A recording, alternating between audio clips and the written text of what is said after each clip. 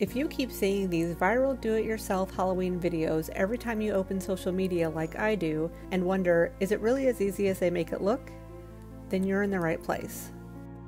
I'm going to start testing out some of these viral do-it-yourself videos to find out how easy and affordable they really are to make.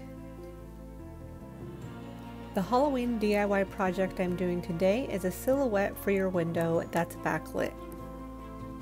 I'm really excited about this one because I have two big picture windows in the front of the house, and if it works, it will be perfect for Halloween. So the first thing I did was I went to Google and searched for spooky silhouette.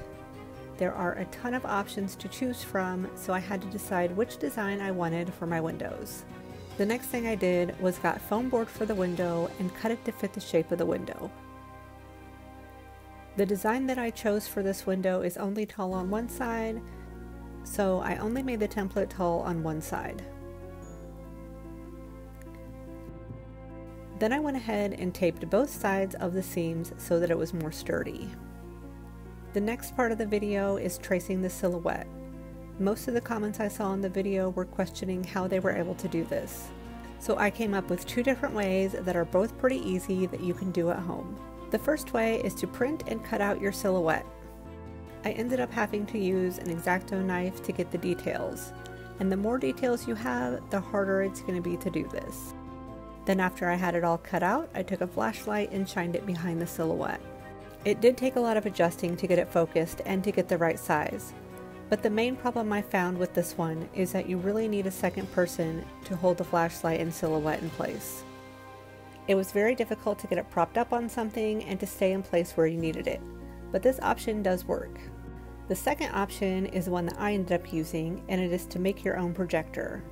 I used this video from YouTube to get the basics on how to make a projector. Then I cut a hole the size of my magnifying glass in an old shipping box. Then I used a little bit of tape to hold it into place. Although this option wasn't perfect, it did work better than holding a flashlight. So in the original video, they used a marker to trace the silhouette. I'm just going to use chalk, that way if I make a mistake or I don't like something, I can just wipe it off with a damp cloth and do it again. So for the projector to work, you have to flip your phone upside down. There's a lot of adjusting to get the size and focus you want. And then I just used a towel to hold my phone in place. Then I was able to easily trace my silhouette. For this window, I wanted it to be a spooky graveyard scene with a spooky haunted house in the middle.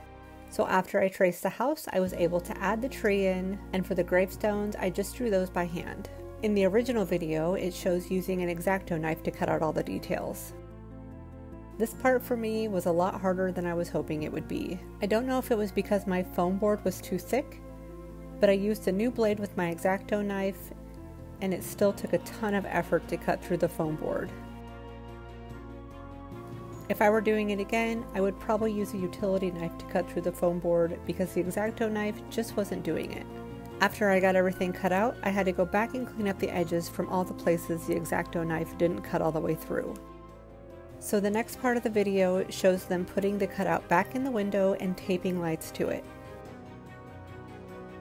I decided it would be easier to put the lights on before I put the cutout back in the window. And because I just don't feel like the tape is going to hold up over time, I'm also going to be using hot glue to hold my lights into place. I'm going to tape them as well just to save some time because they will move around until the hot glue cools off. And in the video, it looks like they've just taped the cutout to the window, which I'm sure works just fine. But I found these little suction cups and I thought they would be a better solution, and they were really easy to attach to the cutout. And with the suction cups, it also allowed me to make a couple of bats that will be flying in the window. So this is what the cutout looks like on the inside of the window.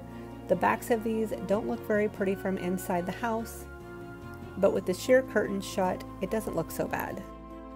These turned out so much better than I thought they were going to.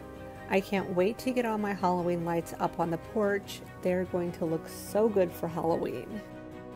So how did this do-it-yourself Halloween video measure up? This one was much more difficult than the video made it look. It took me about 2 hours to do each window, but if you have the time and effort to put into it, it's definitely worth it. Just know it's not going to be a quick 30-minute craft. My cost was about $20 per window. I bought the foam board, lights, and suction cups. Your cost will vary depending on how big your window is, and if you have to buy things like tape, knife, hot glue gun that I didn't include in my price because I already had them. But overall, I would for sure recommend trying this one out for yourself. Thanks so much for watching, and if you like this video and want to see more like it, don't forget to hit the subscribe button. See you next time!